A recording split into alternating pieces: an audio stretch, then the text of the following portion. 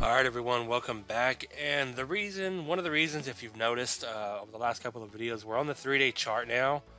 Just wanted to get a little bit of a macro perspective on where these things are headed. Just due to the fact that Bitcoin recently took out the low, it's obvious we're in a 4-year cycle, so we're not going up anytime soon. You may have little relief rallies and little pumps up, but we're not going up for a while.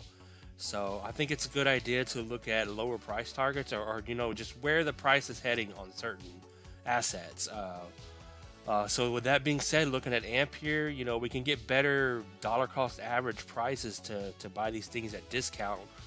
Because if you do believe in different projects, Matic, AMP, Solana, whatever it is, I know, a lot of these are selling off right now. Whatever survives this bear market, whatever you believe in for the long term, you got to have patience. And to dollar cost average into these things, this is where the money is going to be made when we finally are in a bull run. So with that said, looking at AMP here, and AMP on the 3-day chart here recently broke through the 1618 here at 004. The only fib I could draw was from here to here, to this little, I guess you call that a scam wick, that big ass green wick there.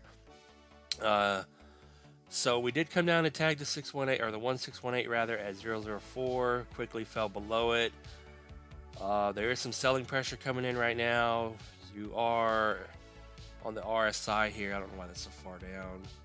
You are way down here. You've been here for a while in the oversold area. So there's no signs of this thing going up at all. You can see this thing's in a massive downtrend here. It's just like a slide. So what to watch for is the lower price targets to dollar cost average in. Of course, not financial advice. So just have patience for these targets to get hit. Like I said, we could have little bounce, little relief rallies, and then we'll come back down. Kind of like this. It goes down, has a scam wick up, goes down, scam wick up, comes right back down. So just kind of watch that. If you dollar cost average in, have a big old wick back up here to 0040, take a little profit out and then invest it back in when it comes back down. But like I said, as of now, this thing's melting away, selling pressure coming in. It's kind of very bearish on the RSI down there. So it's just going down. It looks like it wants to go down further. The Heikin-Ashi candles are telling me this downtrend wants to continue. So what to watch for without making this one on AMP too long. You are at 0035 at the moment, so your next price, your next target is 0025.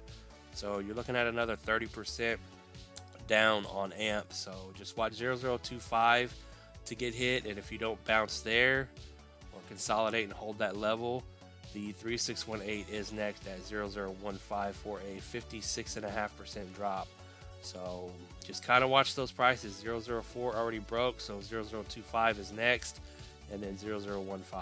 So other than that, really not much else to say. You can clearly see if this thing for some reason just starts getting bought back up, you need to get back over 004, and we'll go ahead and just measure that really fast for anybody looking at where it could potentially go if it starts moving higher. So a 14% move up here to get back over your resistance at 004, and then the bottom of this fib here at 0053 for a 54% move. So those are your two prices to watch if it does start moving back higher. But like I said, everything's pointing to lower price targets. So just watch these prices as it goes down. And like I said, not financial advice, but if you believe in AMP for the long run, just have patience and just dollar cost average in and prepare yourself for the next bull run. So with that being said, none of this is financial advice. Thanks for watching, everyone. Peace out.